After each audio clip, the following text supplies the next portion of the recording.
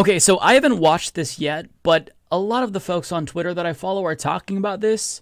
So this is from Jason Campbell. He really posts all the greatest hits from conservatives. So Charlie Kirk warns, the transgender movement is an introductory phase to get you to strip yourself of your humanity to mesh with machines, adding, if you stop being a man, then maybe you could stop being a human being. Is it just me, or does it feel like conservatives are always threatening us with a good time? This sounds amazing. Like, we have to listen to what he has to say to get the full context, but I would absolutely love nothing more than to be part robot. That would be awesome. If we could upgrade ourselves in some way, I think that'd be great. Because I feel like as human beings, we are flawed. We could use an upgrade. I mean, we have one hole to breathe and eat with, which means we could potentially die if we get choked. Even dolphins have a separate eating hole and a separate breathing hole. That should be part of our upgrade. On top of that, I feel like we should do a patch to make our bladders last longer. If he's serious about this, then I don't know why somebody wouldn't want this future. Who wouldn't want to live in a sci-fi future where we're kind of part robots? I think that would be fucking amazing. So let's see what he has to say. Go a level deeper, but you guys are smart, you'll get it. The transgender movement actually matters even more than biomedical fascism, and they actually are together, because the transgender movement is an introductory phase to get you to strip yourself of your humanity to mesh with machines. That sounds incredible. And I love the implication that if you're trans, you're somehow less human. What? He is so fucking stupid. Called transhumanism. They want you to say, okay, well, I can choose any gender. Why can't I just have like an exoskeleton of some sort of machine around me? Why not? Wouldn't that be dope? I would love that. Fuck yeah.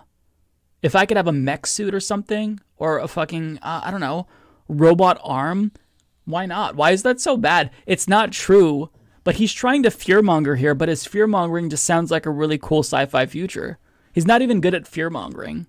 This is what meta is about, the metaverse, kids staring at screens. The metaverse is a fucking marketing ploy by Facebook to sell VR headsets. But nobody's going to buy that. No, I mean, people are going to buy the headsets, but nobody's going to buy into this hype of the metaverse. What a simpleton. This is documented, this is proven, this is where Silicon Valley is going. This is why they're so insistent on this transgender thing, because if you stop being a man, then maybe you can stop being a human being.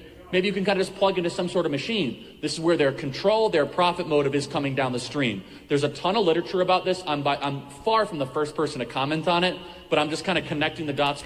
Name the literature. I would love to explore this idea that being transgender is a gateway into being cyborgs.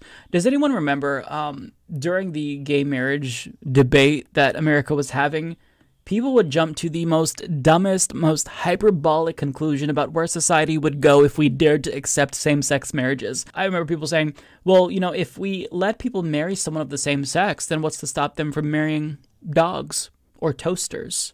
What if I want to marry this phone? We allowed people to marry people of the same sex, and society hasn't fallen apart. I mean, to be clear, it is falling apart, but not because of same-sex marriage, to be clear. It's because of capitalism, late-stage capitalism.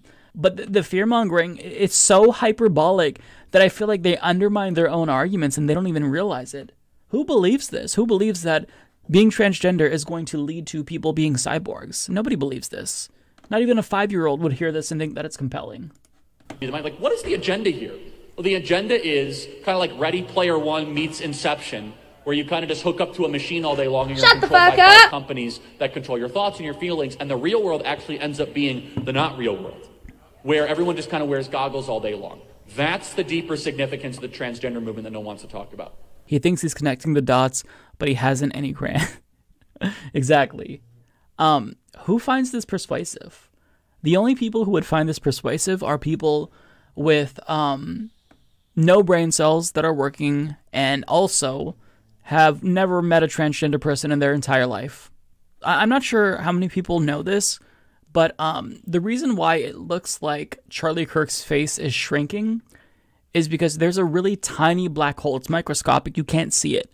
But there's a black hole that's in the back of his throat, and it's sucking in his face. So that's why it looks like his face is shrinking. And every time you watch one of these videos, his face shrinks even more. That's a fact, actually. That's not feelings.